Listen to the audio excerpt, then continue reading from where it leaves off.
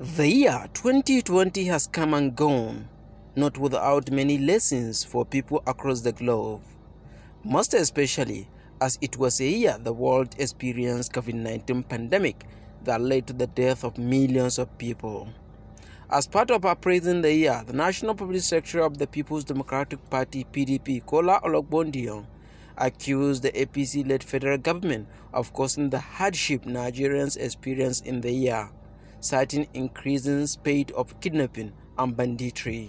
We have, as a party, catalogued the failures of this government in the year 2020, and in whose hands Nigerians place their faith, abandoning the people and leaving them at the mercy of bandits, kidnappers, armed robbers, vandals, without help coming from anywhere.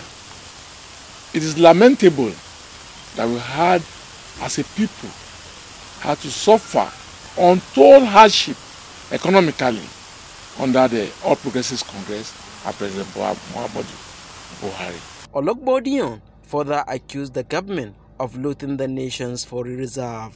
And even in circumstances where we were told that the government was being of help, we discovered that government was carrying cash in an economy where our party, when we were in government, has set up a machinery that reduced our economy to a cashless economy.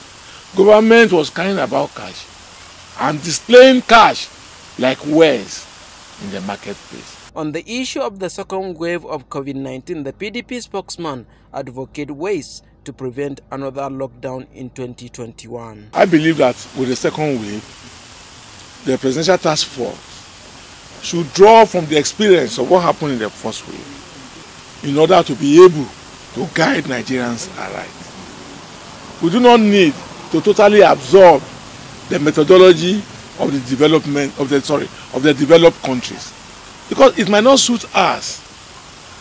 But we should be able to sit down as a people and fashion out a process that will suit our own purposes.